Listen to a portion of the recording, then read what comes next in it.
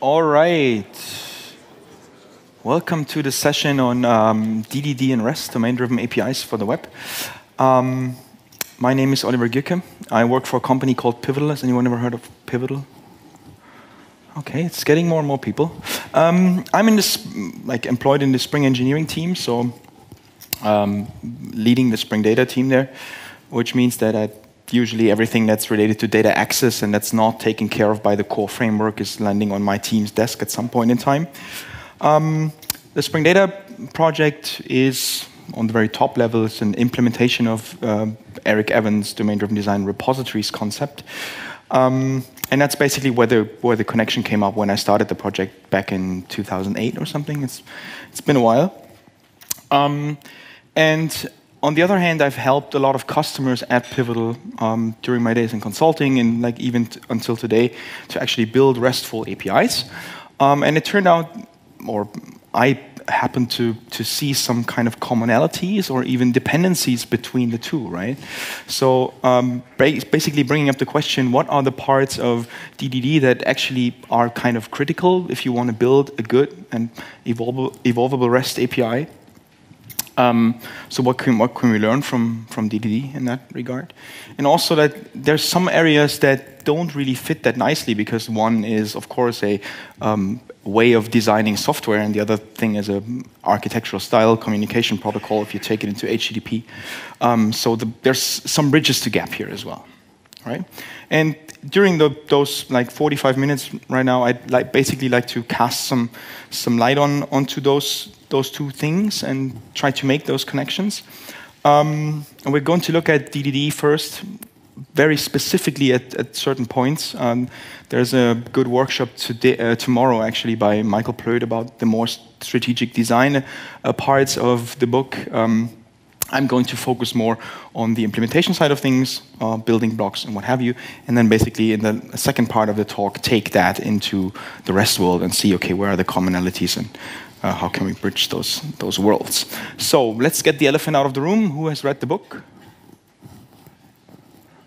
Okay, keep your hands up. Who read it till the... Not too many, actually. That's surprising. So keep your hands up. Who has read it till the very end? That's the second question. Okay. It's a rather huge piece of literature, really. It's a very good piece of literature.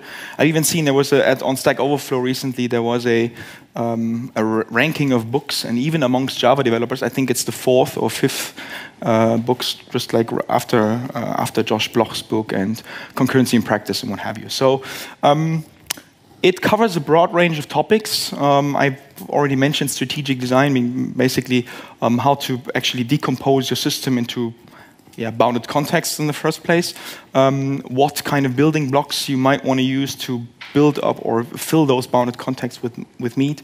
And then actually it's even starting at that point, trying to find a ubiquitous language or a language of the domain and how to actually implement that in the code base. For the impatient of you, fortunately there's an InfoQ variant of that, Reclam style, so if you know these yellow German Reclam books, 100 pages. It's basically just like boiling these things down. There's a couple of other books, really good books, if you're more looking at it from a developer's point of view, like how do you actually implement things. I can highly recommend the books from Vaughan Vernon, both DDD Distilled and Implementing Domain-Driven Design. Very good ones. You'll find this picture in the book. It's basically laying out the building blocks. And I'd like to focus on the 4 in the corner there, not because they're in the global DDD context are somehow special, but because the way you design or whether you design them at all has a lot of influence in the way you actually can build a nice or rather bad REST API on top of that. So let's start with value objects. I want to cut this short because there's actually only one tiny aspect here that I want to use, and value objects are a very good example for that. So what's wrong with this code besides the fact that it's stringly typed? There's one other level that you can get this to, which is object-oriented code, right? It's like everything is an object and you cast it if you use it. Just kidding. No, the problem here is basically that if you have code like this that then actually takes an email an email something that's actually a domain concept, right? And it's implemented as a string, then that code, that called code, can never be sure whether that string it was given is an email actually. And I'm not sure who of you is actually a Java developer, but Java developers, or yeah, thanks. The Java space sort of has a tendency to overcomplicate or overthink things. I mean, I'm part of that space myself, so I'm probably allowed to say that. But there is now APIs in Java where you can put an annotation on this thing, so that some framework then, when you call the method, magically calls or validates that email address with an email regex, what have you. The funny thing is, you don't even need any framework for that because you have a type system, right? You could just like introduce, you can turn that thing that's implicit in the code base, the domain concept, turn it into a type. I probably like took it a bit too far here with first name and last name. There's certain shades of gray, of course, right? But especially for the email address, there are rules that an arbitrary string has to adhere to be an email address. So you can say, okay, well, now I have to create dozens of tiny classes, but the effect is that compared to this piece of code, by making this concept explicit, you can actually be sure in that very method that whenever you get an instance of that thing, so when the method is called and that instance is not null, that's something we probably have to check still, but that thing has to be a valid email address. So you basically rely on the type to enforce the domain constraints for you, right? So you write more expressive code. If you like to dive deeper into that topic, there's a fantastic talk by a guy called Danberg Jonsson, Power User Value Objects. If you Google that on InfoQ, it's basically a 1 hour refactoring of some giant piece of code that's not really digestible, and then he's just introducing value objects basically through the entire talk. And makes it testable, readable, what have you. So the thing I want to get to and I want to actually end up with here is that the idea of making things that you might carry around in your current code bases in an implicit way and making them explicit is beneficial to a lot of things, to your code base, to your APIs, like your REST APIs, as we're going to see, and then hopefully find an example of what this could actually look like. All right. So the other three together, I just want to make this quick too, because there's not too much time here. Let's say we have some typical e-commerce application. We have customers with a bit of information around it. We have invoices belonging to customers. We have an order that contains line items belonging to customers, and a product. Right. So no matter what language you actually write your piece of software in, you probably can relate to that, and some of you probably already like thinking in terms of database tables and foreign keys and whatnot. But the funny thing is, as informal as this kind of diagram here is, there's already way more information in this diagram than you will ever have in your database schema. Why is that? So what I'm trying to get to is thinking about your data model. I think Uwe had it in his talk right now. Don't start with the data models. If you're thinking from the bottom up here, you run into a problem. The problem being that in the database, that relationship, the order line item relationship, is what? Foreign key, right? The relationship between the customer and the order is what? A foreign key. So you see, we've modeled them slightly different here. So I've basically grouped order and line item together and basically made this a reference, the order to customer relationship. So there's a difference in our conceptual model between the two relationships. And if you just look at these things on a very low level, on the database level, those concepts are just not get expressed, right? Interestingly, that's what I'm talking about relational databases here. If you're using document stores, for example, things like MongoDB, there's a difference between, the store already differentiates between embedding things, like having nested documents and whatnot, and relationships to other documents, like dbrefs and MongoDB. So even the choice of persistence technology can sort of, by that, influence the way you're sort of thinking, unless you're really taking a step back and looking at things the other way. So what we've done here is basically we've like just like casually grouped them. They're probably not arbitrarily grouped, but we sort of created these kind of aggregates of entities, right? And that's what the term that Eric uses, actually. And each aggregate consists of an aggregate root. In this case, we also have aggregates that I didn't model any further, so there's nothing wrong, really, with an aggregate that only consists of a single entity. Usually, the product contains other things as well, and the invoices too. So, still, right? The first thing that's important here, and that's also important for building REST APIs on top of such constructs, is that aggregates, like as Eric defines them, are defining the scope of consistency, right? So whenever you basically bring the system from state A to state B, you modify one aggregate. You could even modify more aggregates, but you should only assume strong consistency within one aggregate, right? With that, just to give you an example, let's say we have some kind of minimum total order amount that we want to enforce, right? The order has to have like a 20 euros minimum total amount. If you not basically route all these calls through the order aggregate, or if you allow your coworkers to manipulate line items in the data store directly, insert them, delete them, then there's no way to actually enforce that constraint, right?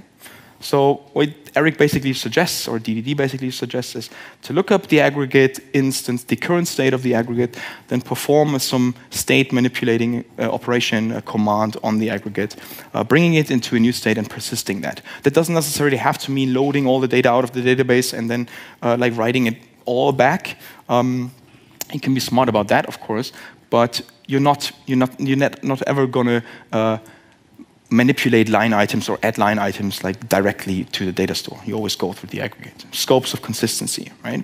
The other thing is, and that's going to come back in a second as well, is they are the thing that you refer to in aggregates or in such a context, right? So you always refer to the aggregate root. As you can see here, the order refers to the customer, not to the payment. There's a tiny bit in the book. They're saying, okay, whenever you actually refer to a line item or what else to that payment bubble I have up there, you have to assume. You can't assume strong consistency anymore. So by pointing to those aggregates, you basically allow the aggregate itself to change because you actually just refer to the thing, right? And how that actually comes into play, we're going to see in a second. Right. I probably have to mention the bounded context thing, but I don't want to go too deeply into that. The idea is that we've currently, or so far, we've looked at this system in a very entity-centric fashion, right? Also, probably already coming from our thinking in relational database tables or whatnot. But what you actually, or what Eric actually suggests, or the problem that usually comes up with, that if you talk to different departments in your organization and you talk about an order, then the shipment department is probably interested in, let's say, the amount of line items, because that might define the box sizes, and maybe the target address, because there might be some customs specialties here. Whereas the accounting department is interested in the tax rates of the line items or the products that are referred to by the line items. So different departments interested in different things, so that it's actually an interesting point, that so-called ubiquitous language is not actually ubiquitous across the entire system, but only within a certain bounded context. Right.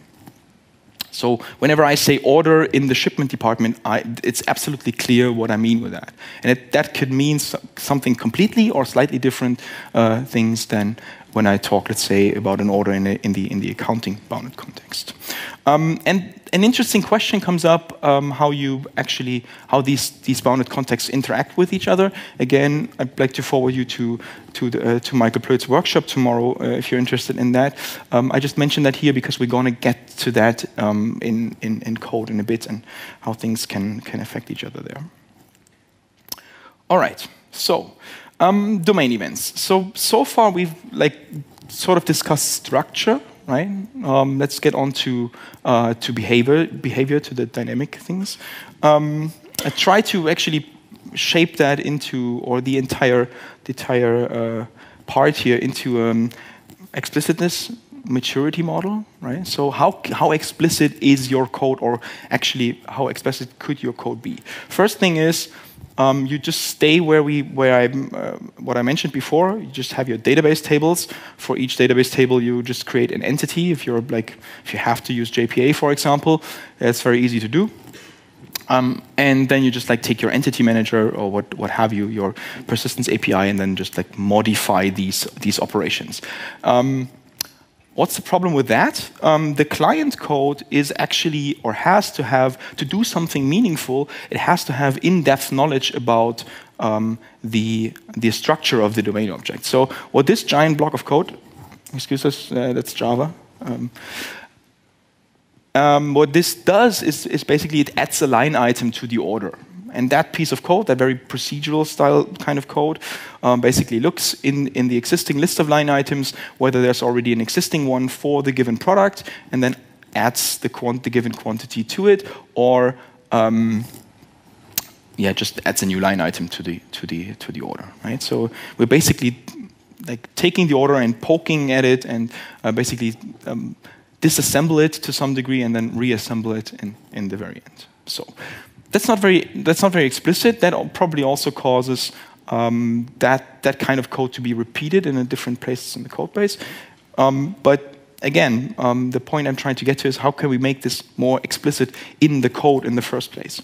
The simple idea is to focus on the aggregates and say, okay, actually what we've done there is we've taken the order aggregate from one state to another, right? So let's make that an explicit operation on the aggregate. So instead of poking at the different things of the order, we can actually avoid exposing the line items or mutable state of the line items entirely by just adding that method. It's a very simple thing, but it already raises the level of abstraction of the code base quite a bit, right? So that's already better because we now have an order class, an order object that we can actually take through different states, or we can actually take it from one state to another. You already hear that I've phrased those things in a certain way that they actually segue into the REST segment. There's another thing that's quite important here. We now have these explicit operations, but that actually sort of keeps those significant events, I'm not talking technical events, but just business events, in the code base. And there's no way, or the events themselves are not really explicit at all, right? So if in a typical Spring application, you'd probably have something like this. We want to complete the order, and when we complete the order, we actually have to update the inventory, right? I'm ordering a new TV, so the inventory has to be notified about the update or that TV, so that we basically decrease the amount of TVs available. I see that kind of code or have seen this in gazillions of applications. You have a transactional boundary here, which just makes everything kind of convenient. We complete the order, we store the order, the new state of the order. That's actually not bad in the first place. And then we, for each line item, reach out to the inventory and update it, right? What's the problem with that kind of code? What was it? One thing? It's a bit hard, I guess, with so many people. Still, it's that there's no way you can actually implement new functionality that reacts on the business event of a completed order without touching that code, right? So let's say we introduce a loyalty program. Our customers actually get bonus points for every order. We have a separate team that implements that logic, or not a separate team, but some people in the team, because we're still in the monolith here. I say we need this new functionality, and then even if that loyalty program API there is implemented, it works, we have to touch that code, right? And it's sort of that kind of code becomes some kind of a hog of functionality that's sort of related to the event for the order completion, basically. Right? And the reason that is that we don't treat this event as an explicit thing, as an explicit content, explicit concept. That's the issue here, right? So now, let's say we have this system, and we feel that this developing that system or evolving it becomes problematic, and then some guys of the teams come to this conference and they hear about microservices, and they decide, okay, we have actually these three things there: the inventory and the loyalty program. That's a different bounded context, right? So we actually have to separate the systems here. So what do? We just go ahead and replace those local method calls and just use a REST template or what have you, just an arbitrary HTTP client, and then just call posts, and have painted us into a corner that we then or that's what I usually see, throw more technology at to try to paint us out again, right? Because all of a sudden the error scenarios are much more complicated, right? So we have to, what if that post request doesn't work? Transactionality is actually out of the door, right? There's no way we can achieve it. I mean, you could do two-phase commit over to coordinate the different systems. You probably will throw some historics on it because you want to retry things or what have you. But actually the thing is here, we could take a step back and try to avoid the problem in the first place rather than solving the problem, right? So if we make this domain event kind of explicit, we sort of publish a domain event, whatever technical means we want to use for that, we can sort of avoid this integration hog on a point in the order manager here. We can basically slightly change our code so the completing the order creates a new object, a new instance of that order completed event. Then we save the order, and then there's some API here. In this case, it's Spring Framework API, but it's also available in other technologies, like if you're using CDI or some non-Java things. There's probably similar APIs here. We publish that event, and so we basically hand off the operation to any third parties, and everyone that's interested in the order completed event can now subscribe to this event and react to it, right? So you could have basically the inventory could just add this event listener for that order completed event, and in this case it would still take part in the transaction.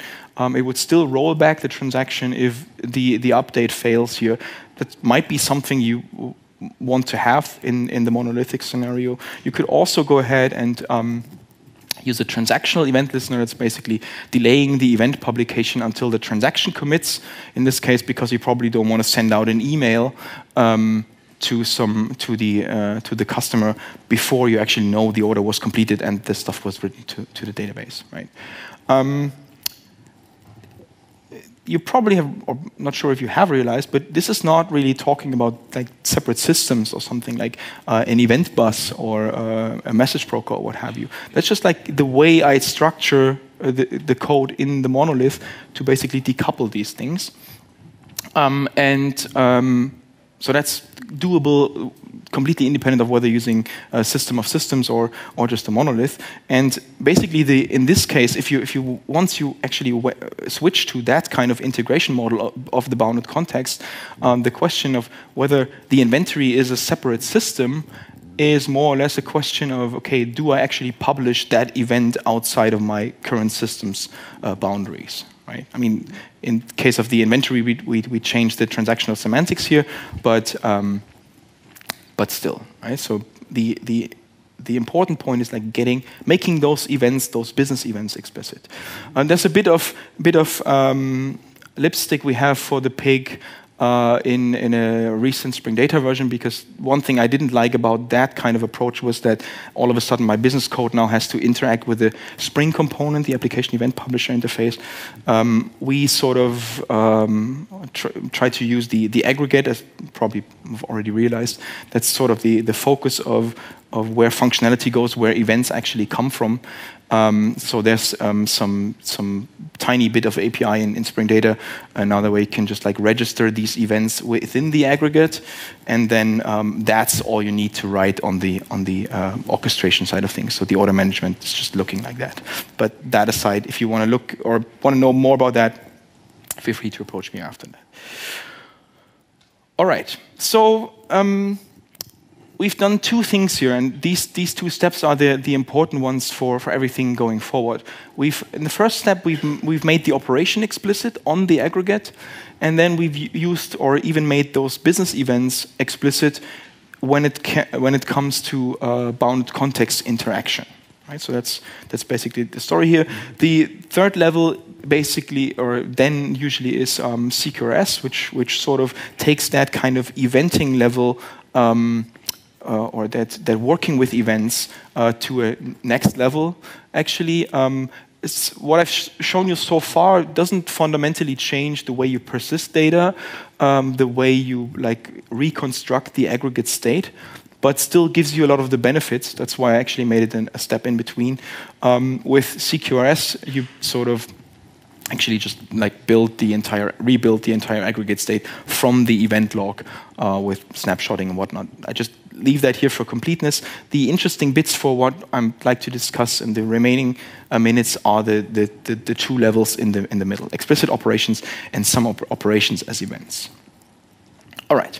So, REST. Who of you is writing REST APIs? Wow, quite a few people. So, one thing I'd like to start with, and then sort of put some meat behind that claim, actually, is that I've seen a lot of people that try to go the quick route to produce RESTful APIs by, I mean, the worst thing I've seen is just database tables, code generation of entities, Spring Data repositories on top of that, some Swagger on top of that, and then be done with it, right? So that's not convenient for a first version, but looking at REST as CRUD via HTTP has severe drawbacks, and I'd like to actually explain that on an example here.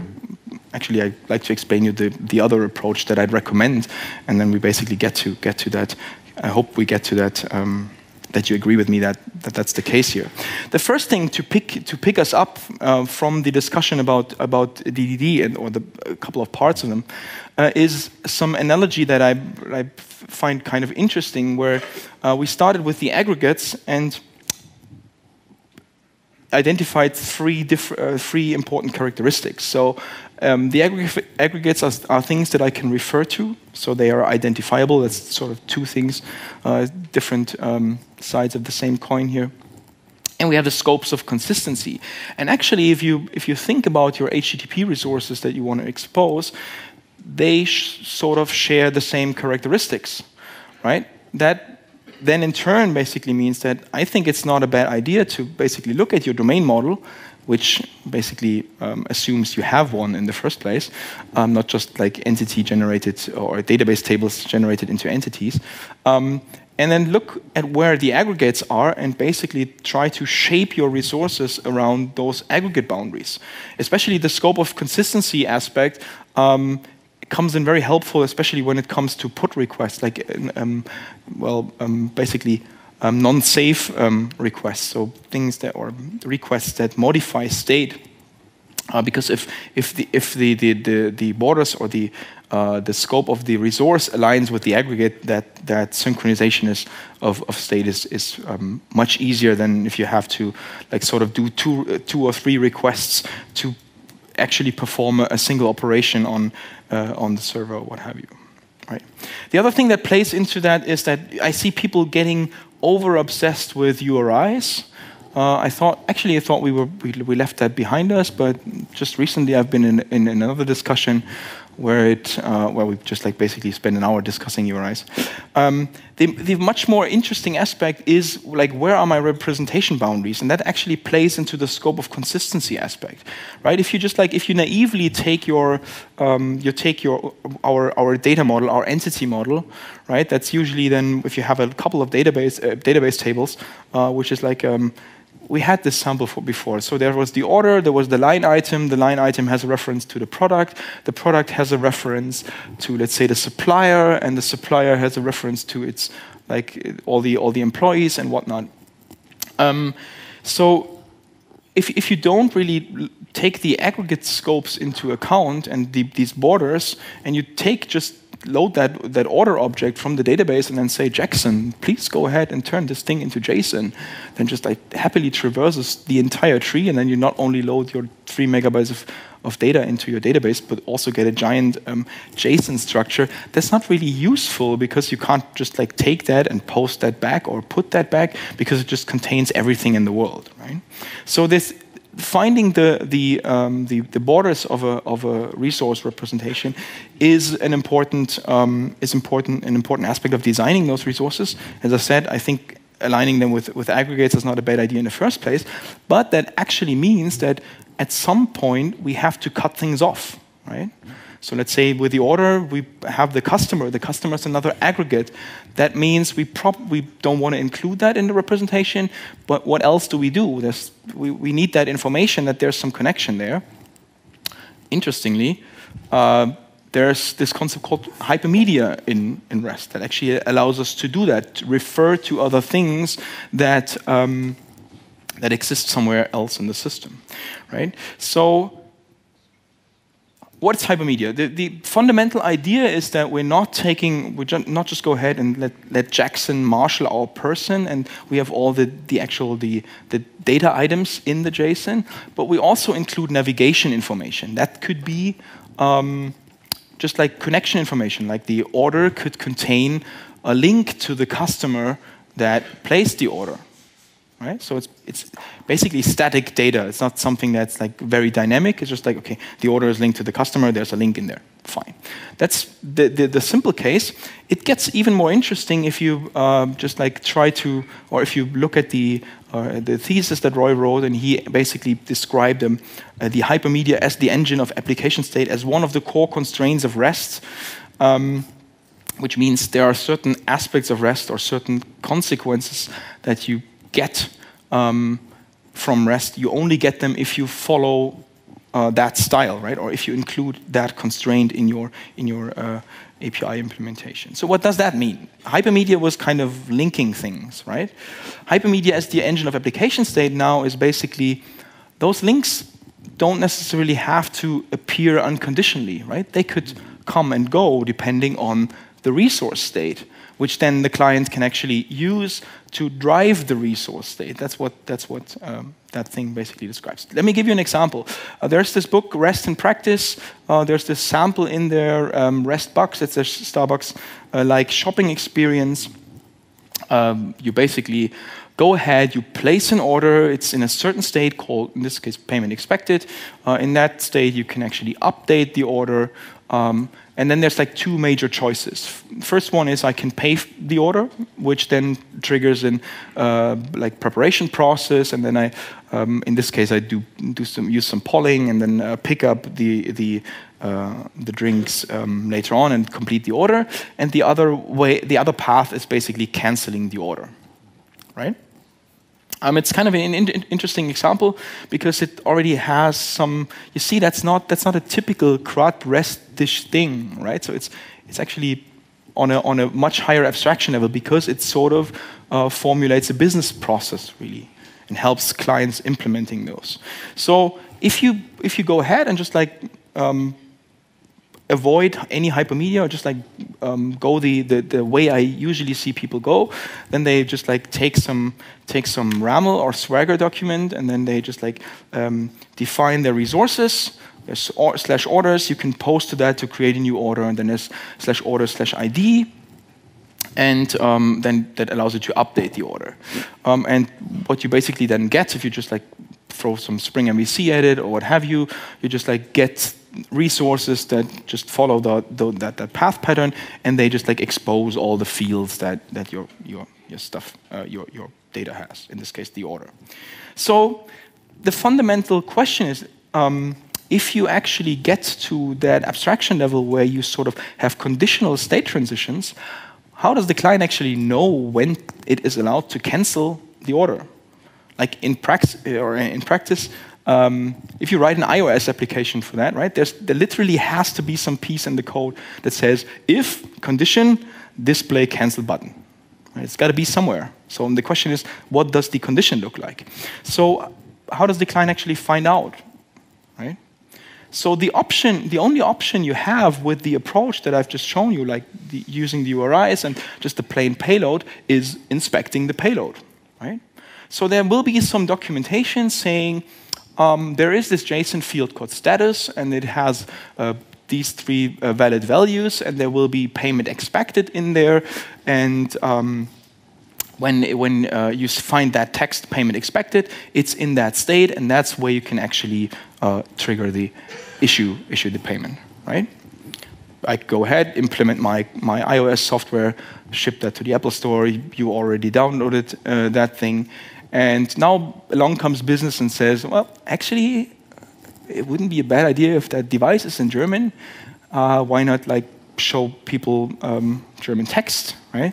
And then that's basically the reaction of the developer team, because like they can't just like arbitrarily change the value of that status field, right? Like the server team can't do that because it will inevitably break all the existing clients that were looking for that payment expected thing. So what's the alternative, right? We could throw some sprinkles of hypermedia into this into the place and say, okay, guess what? Instead of doing it this way, rather, let's not tell the client that much about our resources and when they actually can show up. But we just we throw some links into the mix here. We name them, we give them names, and we force the client to look for the links. We just say, okay, whenever there's an orders link available, you can actually post to that resource that is pointed to, and by that you can actually create an order. And by that we can go ahead and say, okay, you can actually cancel the order whenever you find a cancel link, right? That's much more imprecise in terms of the business rule, but that's actually kind of helpful, and that's actually the point. So you can then, instead of inspecting the payload here, you can inspect or find the link, and then display the button only if the link is present, right?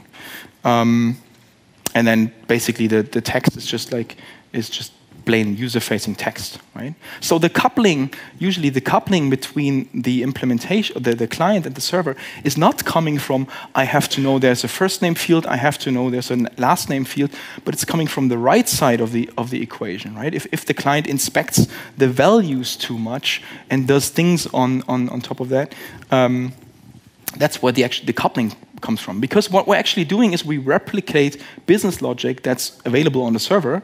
Right? You can only cancel that thing if its payment is expected into the client. And that basically means we have to keep them either in sync or start versioning things, and then things start to go downhill pretty quickly.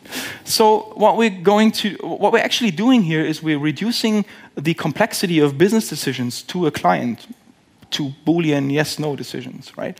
Another example is permissions. Like let's say it's just an admin interface or something where you can delete customers or users. Without hypermedia, how do you actually know, or how does the client actually even know whether it can present the actual user some operations, right? Can I delete the customer unless there's just a link that says you are allowed to do so? What we're basically doing, and that's the thing I want to get to sort of bring things to an end here, is that we're trading two kinds of complexity. And one is the protocol complexity, right? Because in my hypermedia example, the client now all of a sudden has to know how to find links in JSON, right? It has to understand the media type, where before it was just like JSON and then probably know about the fields. But it doesn't have to know about the business knowledge. So, can I cancel the order actually, or what is that actually made up from? To give you, just to make that a bit more graphical, I think for non-hypermedia-based systems, you have a lot of domain knowledge in the client, right? Domain knowledge meaning, okay, I have to know about the payment expected string, and that's got to be there. And if that changes, I break. It's very brittle. Right? You have very little protocol knowledge because you don't have to care about links. That's fine. But that actually results in stronger coupling between client and server. Whereas the more you can get to the right side of the spectrum here, the more you have to teach the clients protocol knowledge, but less domain knowledge, because basically the protocol means give you the means to avoid that domain knowledge leaking into the client. And I mean, the fundamental question is here, why would I want to be on the right side just because I painted the right side green? Well, yes. But the thing is, the fundamental thing I think that I try to get across here, just ask yourselves, what's changing more often? Is it your business rules, or is it like protocol things like HAL, JSON, HTTP? It's your business rules, I guess, right? So the less you can get those into the clients, the easier it is to change them, because you're just like you're standing on much more stable ground, really. Why am I so focused around that? Especially if you have like, let's say we've discussed this scenario with one server and one mobile application. That's pretty easy. Now start thinking about like systems that communicate with each other, systems of systems. When you start getting into a, let's say, a microservices scenario, and then end up that for every little change you want to make to some API of some system, you have to redeploy 15 or 20 others, then you're not in a, I mean, it might be still a microservice system, but you don't get the benefits of being able to continuously deploy new features, right? So you want to focus on the ability to make changes in a non-breaking way, and that kind of approach actually helps a lot. There's a blog post hidden behind the link, Evolving Distributed Systems, if you just like Google my name in that, where I basically spend a couple of screen pages ranting about that stuff. Anyway, if you want to see something like that in action, there's an implementation of that RESTbox example. There's an original implementation in the book already with JAX-RS, and yeah, that's probably it. Like a couple of years ago, I basically took the same sample and was kind of thinking, okay, one thing it would be cool to actually have a Spring-based implementation, and then along came Boot, and along came Spring Data REST, yada, yada, yada. So it's also become a bit of a technology showcase right now. But I just probably skipped the discussion of that. There's the sample is in my GitHub if you want to look at that. It has the order process implemented as an integration test. So it's basically going through all these steps, like following the hypermedia links. There's a bit of REST docs in there, because the question of documenting those APIs, of course, comes up. That flows nicely with the idea of like actually testing the API, rather than just like throwing some bloody annotations and on your methods saying this API call will return status code 201, and 2 lines below you actually return 204 or something. Stuff that you get with documentation approaches that rather want to statically analyze your code, and then you basically get the Javadoc problem, but worse. The Evolving Distributed Systems blog post I mentioned. There's another one on the benefits of hypermedia APIs, which is basically the second part of the talk, which I like kind of unfold a bit broader. But yeah, that's basically it for pointers. That's it for now. And with that, I think we have 2 minutes for questions.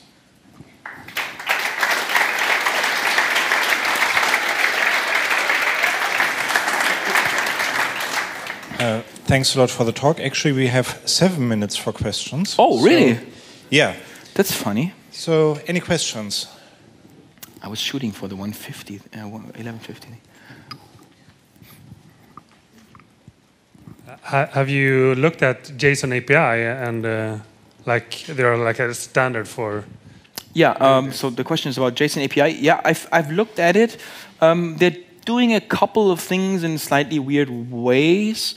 Generally speaking, I'm not too opinionated about the different hypermedia formats.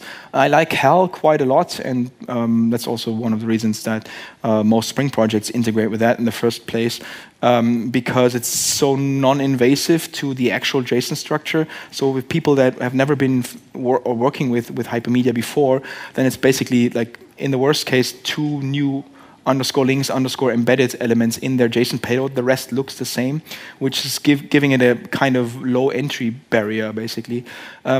There's also I think JSON API, you said, I always mix them up, JSON LD and JSON API. But I think they also include much more processing information in the document. I'm not sure whether that's... Okay, but there's even more advanced hypermedia formats like Siren, for example, that explicitly like spell out the different options that you have. That you can. There's not only the link, but also the HTTP method and basically form information. I'm kind of torn on that one because I probably wouldn't want like my payload to basically explode with data that's the same over and over again. Hell rather has this kind of the actual payload is the moving parts, and there's some other format you describe the actual operations with, because you can serve those from other resources that you cache at a completely different rate, rather than like transferring all the data over with the actual entities. I'm not sure it makes a huge difference if you start putting gzipping into the mix, but it's a bit of a matter of taste, I think. Separate the metadata from the data, not a bad idea. But in general, I mean, I don't really care, to be honest. All right. Thank you for the talk. You mentioned at the beginning you want to bridge between domain-driven design and REST. Mm-hmm. Is there actually anything you can bridge when you come from domain-driven design? There's interestingly, I've dropped 2 slides here actually where I have where I listed a couple of things that where things don't fit that nicely. Or there's some translation step necessary. One thing is backend identifiers. Database identifiers is a tricky thing if you just like throw them into the representation. Also something that you get if you just like use Jackson carelessly, because just the primary reason being that REST has a concept for identifying things, which is URIs, right? And then you basically, as soon as you start with aggregates, and aggregates being composed of different entities, you usually have kind of in-document identity, which is kind of a weird thing to deal with if you think about put requests and what have you, especially about collections and ordering in collections. That's one thing. The other thing is that optimistic locking, things like add version annotations or something, there's HTTP headers for that, right? You could use the version information in the ETAG header. There's last modification dates or something that you can put into a header. So the general sentiment here being, whenever there is a protocol-specific mechanism or concept that you can transfer some backend thing into, then rather do that than just like keeping that around and just having a last modification field in your JSON, right? Because then all the infrastructure that actually knows about those headers can deal with that, caches, what have you. So there's a bit of stuff if you're using like Spring Data REST, is sort of the REST framework on top of the Spring Data repositories that does a lot of these things automatically for you, but it's also not a bad idea or something you should look at if you're like manually coding a REST API, which is totally fine. But, all right, one in the back. Eberhard? In the first slides, you had an example about adding line items to orders. Mm-hmm. Can you give a short idea how to implement it with REST and links? Actually, that's a funny thing that comes up because I gave that talk a week ago at OOP conference in Munich, and we basically came to the same question. The unfortunate thing is that I didn't take the time I wanted to get to this here, right? To rather make this explicit add operation. The RESTbox example, the implementation, doesn't really take that thing and makes it an explicit operation. But in the end, it's a good idea to do that, and it should be done here for that example.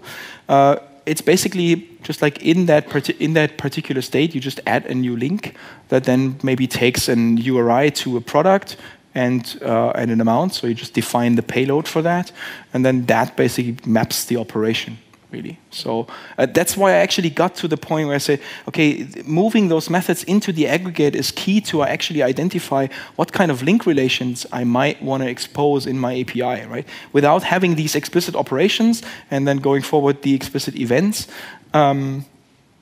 it's hard to just like see the forest for the trees, because otherwise all you do is like poke at data. Of course, you can just go ahead and issue a patch request to that resource, and then it's the client's responsibility to do the right thing, put the right things in the right place. But that's exactly the stuff you want to avoid leaking into the client. And then an explicit link relation that just shows up while the resource is in a certain state, right? As soon as you've paid the order, you can't add things anymore. It's basically something you could communicate there as well. So just add link relations for the important operations or important state transitions. That's the better question. Okay, final question. Final question. We can sort things out later on. That's fine. Or. Okay, if I think about DDD, I still think about object orientation, and I don't think about REST or some other kind of architecture. I exchange objects. Which is a good thing, yeah. So why do we talk about these two topics at one? So the thing is that, of course, DDD, the focus is, as the subtitle of the book says, tackling the complexity in the heart of software. Just like building that domain model that expresses the domain that you're dealing with and whatnot. The unfortunate thing is, at some point, having that code only is not enough, right? You have to, like, someone has to be able to use your system and has to actually interact with your system. So there's got to be a step in the hexagonal architecture. You have this in the ports and adapters layer outside, on the very outside, basically. There's some kind of translation step, right? And the question I wanted to sort of answer or cast some light on is, if you think, or if you focus on certain things in the DDD space, what makes it easy to actually create that translation, right? You can still build a REST API on, if you just like completely ignore aggregates and what have you, it's still going to be a lot of fighting and mitigating and mapping and what have you. And if you follow or focus on, not really focus, but if you're looking at certain things and don't forget about certain things in let's say aggregates and what have you, that translation step is becoming dramatically simpler, if not even possible at all in the first place. So. Yes, but were we cut off? Okay, so I still don't want to that REST take impact on my DDD design. I want to keep it. If that was what was coming across, definitely. My point was, okay, look at the model first. Of course, model your domain, and then. My point was rather, if you forget about modeling parts of the domain, and that's what I unfortunately see in some teams, then the rest thing on top of it is becoming much harder than if you do DDD right in the first place. Okay, sorry. Okay, we can take other things offline. Thanks for having me. Thanks a lot. Take care.